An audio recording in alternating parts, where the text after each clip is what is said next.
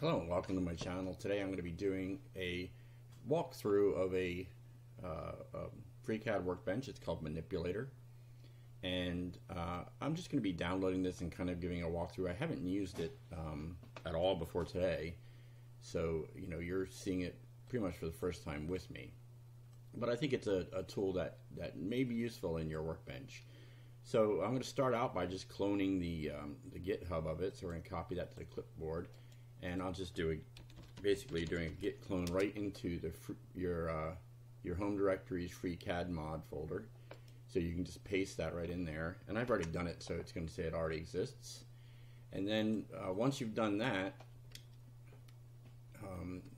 we can go over to FreeCAD, and you'll see I've opened it, and it automatically shows in the Manipulator Workbench. If you're or in the workbench list, I'm sorry. If you've already got FreeCAD open, you're probably going to have to close it and restart it. So what we're going to do for this is we're going to just create a new document and then go into the part design, and I'm just going to add a bunch of shapes to play with. And I think I may be understating this or underselling it, but I think basically the Manipulator Workbench is a reimagining of some of the tools that are already available in the draft workbench. But the draft workbench can be confusing. There's no doubt about that. Actually, I'm going to add one more cube. So let me go back into part and add a cube. And you can't see that, so that's okay. So we're going to go into back into Manipulator. And we're going to open all three of these toolbars. And one of the things you can do is you can just bring them to the side and make a new set of tabs. So I have measure, mover, and align. So I'm going to start out by moving this cube, and I think if I just click move, I can't. I thought I could free move it, but let's try that in align. There's one of these places it turns on sort of, yeah. So that's a free move. So I just want to move one of those. Free move in FreeCAD, they tend to be hard to just move in 3D space. You tend to need to move along planes. So let's move some more of these. So just get them in different places so our actions are more obvious. Okay, so let me start out with let's do a plane to plane move, or no, let's do let's do a move. So I'm going to select this and this, and I think let's see what the default is: face to edge or move or rotate. All right. So let's do two edges and see what happens. So I'm sorry. So this the mover tool, you're moving it with these controls, and you can rotate it within the same tool. And then you can pick which axis, and this is, I guess, on selected axis. So I think if I do this, it'll just rotate along the X.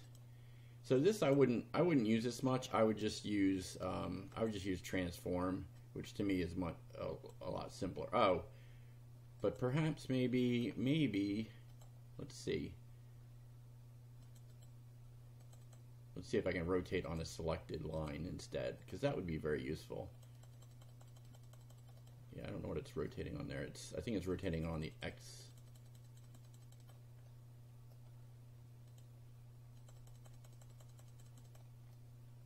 Don't know how it's selecting. It's definitely selecting different than transform, so that might be useful.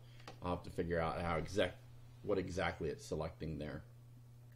And then you have a few other things. Let's see, align view to the selected face. This I like because it just snaps it to whatever face to select, and I like that. That I imagine would be very useful. Okay, so you have let's undo. Okay, so those are the mover tools. Then the align tools, I think, have a little bit more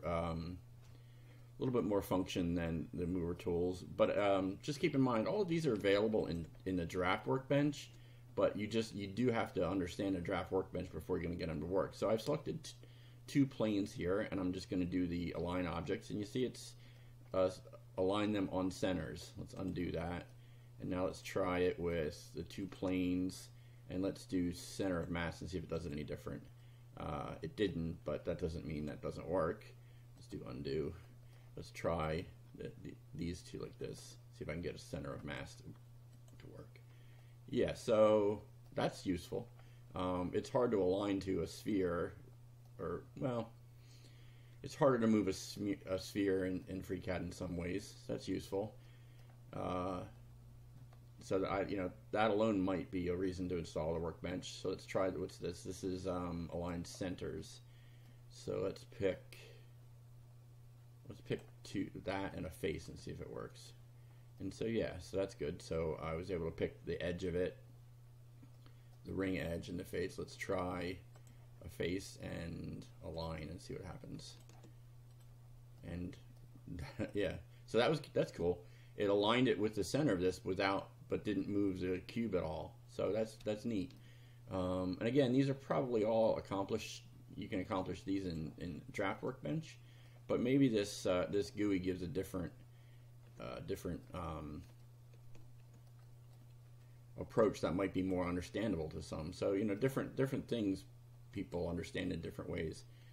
So that is aligning the planes, but it doesn't move the object. It just rotates the object to align the planes. That could be very useful. Align centers and planes. So let's do that. Let's pick this and this. So my guess is it's going to rotate one of these so that the planes are aligned, and then the center of this and the center of that should be lined up. Let's see if I'm right. Oh, so it actually did a move too. So it didn't just align them. Oh, so it's the center of the object, not the center axis. Okay. So that's sort of like, I guess that might be center of mass. I don't know if this is a true center of mass or not. It looks like it is by the drawing. So that's neat. I like this tool. Let's do a measure. So the measure has a couple of options. Click to start measuring. First, second. Okay, so this is the same as the draft measure, but just a different presentation. So let's click start, and let's click on that, and we'll click random places. So we have a measurement. So that's very similar to the draft measure. It might this dialog alone makes it a little bit more user friendly. The draft measure tool is not necessarily necessarily user friendly. Let's try something harder to measure. Let's just pick a face. Okay, so it's centered on the object. That's good. And centered that. That's nice. I like that. So it's feels a little more user intuitive than the draft measure. I don't know if these have the same durability. It looks like it's the same object. So that's good. So this is, I'm seeing the Manipulator Workbench as a reimagining of the draft measure or draft tools like move and measure and rotate. The rotate is a little more obvious than the draft rotate. The draft rotate you really have to sink your head into to understand it. You have to understand what working plane you're on and all that. But however, the rotate, just the standard transform here, is a much better tool for rotating at least around the object's axis. But this gives us the added advantage of rotating around multiple axes, and not. Very nice tool. Kudos to the author. Let's see who he is. Let's see if I can see who he is. There he is. So kudos to EasyYW, whoever that is. I don't know. Good job. Wish you had your name on it. Okay. Well, if you like this video, feel free to share it and subscribe to my channel. I hope this wasn't too non-tutorial or too non-informative. I just wanted to kind of get this tool out there and see what people thought. Make sure you leave comments on if you would use this, or if you already use it, or if you hate it or love it or whatever, or I'm using it completely wrong. I've definitely, this is my first exposure to this tool. So let me know in the comments, and have a great